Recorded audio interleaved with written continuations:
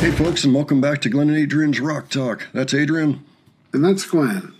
And today we're going to be looking at The Warning performing Martirio live at the Pepsi Center at this gig that we've been looking at that we're coming very close to the end of. This is the third to last song, which I think makes it number 21. Martirio, of course, is a favorite of ours. The show itself has been tremendous. Practically all the songs you might call the definitive versions, the ones that they played here. Maybe not universally true across the entire concert, but certainly a massive percentage of the show is considered pretty much top shelf, at least for what we can see of the Warnings gigs. So there may be others that are buried away, like this one was for almost a year. But this is a fantastic show, and we very much look forward to seeing what's left of it. Adrian, any thoughts before we get started? I like this song a lot, even if I don't understand the words to it. I mean, there's also the sound I like. Well, why don't we go ahead and check this out? A veces las cosas obvias son las más difíciles de ver. Te asfixiaste con tus propias manos. Cuando todo apunta que por fin alguien te viene a rescatar, te encuentras nuevamente abandonado.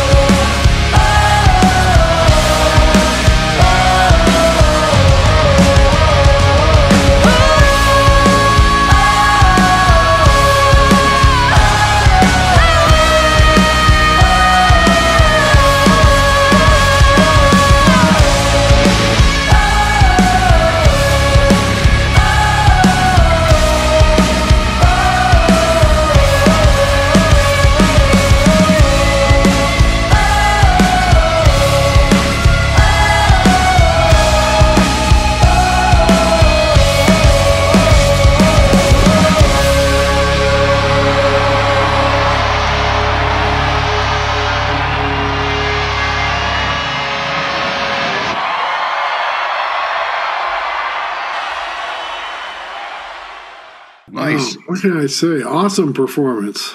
Yeah. By Yeah. all of them. Top shelf. Yeah. Yes. Just amazing. Yeah. Absolutely killed it. Yeah, it seems like every time I see a live video of them or something, Donnie's got something new up her sleeve, as far as, doing some kind of guitar stunt during the solo or facial expression or whatever. I've seen a few new ones in this clip. Yeah, I would say they all wear their hearts on their sleeve. Yes. And Danny, of course, since she's doing a lot of the singing and emoting, and then the guitar solo, it's almost like singing, kind of. You're carrying the thread, across to the audience. That's like the main thing. Yeah, she's actually doing stuff like during the solo. She's doing stuff like holding the guitar very quickly, which I see a lot of rockers do. It's a very classic rock and roll move, in my opinion. Yeah, it is for sure. Yeah, everybody was pretty good there, I would have to say. It was definitely one of their better performances of the song. It's hard to rate them all because there are so many good ones. This is one that they often smash out of the park. I just took a look at their Argentina vlog, part 1. One of the things that happened on that Argentina tour was they debuted that song. And this is well before Error came out, or even Mayday. So it was cool to hear. It was just a little different, in fact. So to hear that and then to hear this, it's really nice to hear the huge contrast, how they're able to play it now. Because it was brand new. They were even saying on stage, well, we've made huge changes to this song in the last 2 days, even the last day, So it's totally different than it was, and now we're going to debut it. And it was not quite the same. There were a couple of little differences still in there, so that was really interesting to see. But I loved this. It's been such a great concert to watch. It's a shame that we're getting near the end, but on the other hand, it's great that we've been able to watch this. It's always nice when we have access to a show that looks and sounds so good. And of course, we encourage them to release DVDs and Blu-rays of some of this stuff because I'm sure there's a market for it. Oh yeah. Yeah, really. So with that, folks, why don't you let us know what you thought of this?